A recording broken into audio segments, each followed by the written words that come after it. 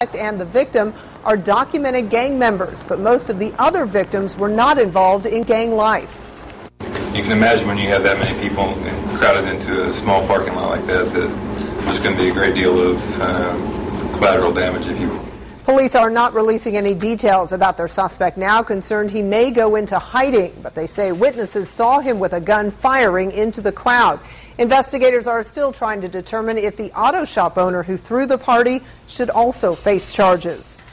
Well, we had some cooler weather to start our week today with some rain and clouds keeping the temperatures down. Dave Freeman's here with the details now in our first forecast. A good Monday, Dave. Hey, you said the magic words for the month of July: rain, clouds, temperature down.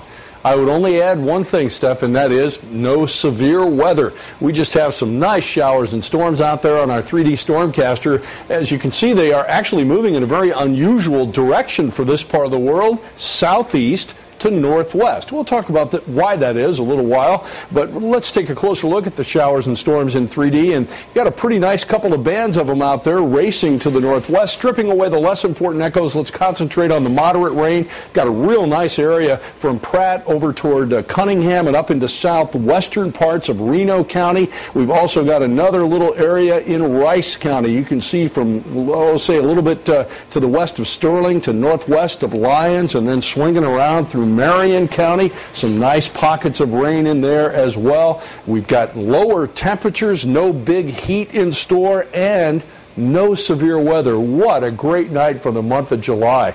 And we've got more to come. I'll be back to tell you about it. All right, we'll check back. Thanks, Dave. An inmate at the Sedgwick County Jail died today. The sheriff's office says the 60-year-old Robert Dalen had a medical emergency in his cell. He was taken by an ambulance to a local hospital where he was pronounced dead just before 3 this afternoon. We're told his death is related to complications with a chronic medical condition. The KBI is investigating. And a girl who was left home alone with 2 other children has died of injuries she suffered in a fire. It started around 7 Thursday night in the 3900 block of East Countryside. Officials say the 6-year-old girl was playing with a lighter and caught her clothes on fire. Those flames then spread. Neighbors helped the girl and 2 sisters escape the house, but the 6-year-old was in critical condition and she died Sunday. Police are still investigating whether the mother should face criminal charges.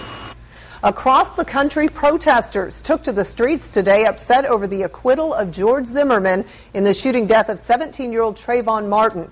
You're looking right now live at a rally for Trayvon taking place here in Wichita at 21st and Hillside. About 30 people are out showing their support for the memory of Trayvon and for the Martin family, while expressing frustrations with the not guilty verdict for George Zimmerman on Saturday. But the legal ordeal may not be over for Zimmerman. Even though a jury acquitted him, Zimmerman could now face federal charges that he shot Trayvon Martin because the teen was African American. Steve Handelsman has the latest. Zimmerman not guilty. Acquitted of murder and manslaughter in a state court, George Zimmerman cannot be retried on those charges. But for allegedly targeting Trayvon Martin based on race, Zimmerman could be charged with federal civil rights violations. Some in Congress today demanded that. George Zimmerman identified Trayvon Martin as a potential criminal because he was black. Race was not taken into consideration in this trial, and so now it should be. Bringing a civil rights case is Attorney General Eric Holder's call. The nation, he said today, is still in pain. Surrounding the tragic, unnecessary shooting death of Trayvon Martin, the Justice Department shares your concern. I share your concern. But no decision. Holder's team will take a fresh look at the facts and the trial testimony. In Los Angeles in the early 90s, police who beat a fleeting motorist, Rodney King, were acquitted in state court, sparking riots. And 2 of the cops were later convicted of federal charges. But the Sanford, Florida case would be tougher for the feds. No witnesses, says a former top Justice Department official.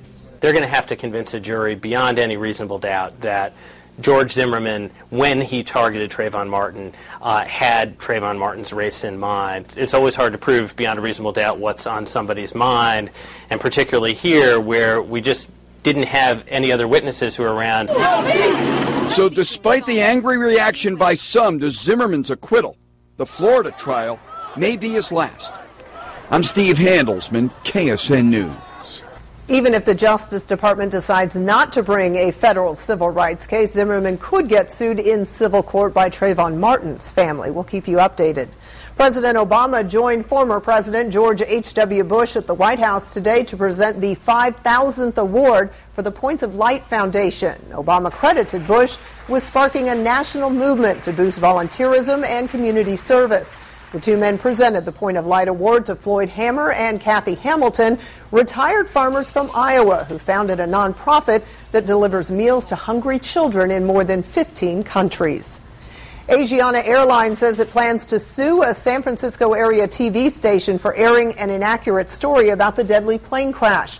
Last week, KTVU broadcast what Asiana calls racially offensive fake names for the 4 pilots of the flight that crashed in San Francisco July 6, killing 3 and injuring 180. Asiana Airlines sent out this statement. This legal action is being taken because of the KTVU report that not only disparaged Asians in general through the use of racially charged epithets, but also severely damaged the reputation of Asiana Airlines. A former K-State quarterback is passing on his football tricks. Still ahead here at 5.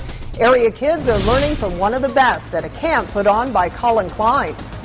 And junk food lovers are celebrating the return of the Twinkie and what it means for a Kansas town. These stories and more coming up. You're watching KSN News at 5 with Stephanie Bergman and Chief Meteorologist Dave Freeman. News and weather when you want it at KSN.com. He was a high-flying Olympic hopeful until tragedy struck. This week, a devastating accident left him near death. Now, almost 4 years later, Kevin Pierce is defying the odds. His inspirational comeback. NBC Nightly News this week. Contact You Build It today to find out how you also can build more homes for less money. Get your free information DVD today at YouBuildIt.com. Your home's in your hands. You build it. Are you in the 1%? Well, if you earn over $34,000 a year, you are one of the wealthiest 1% in the world.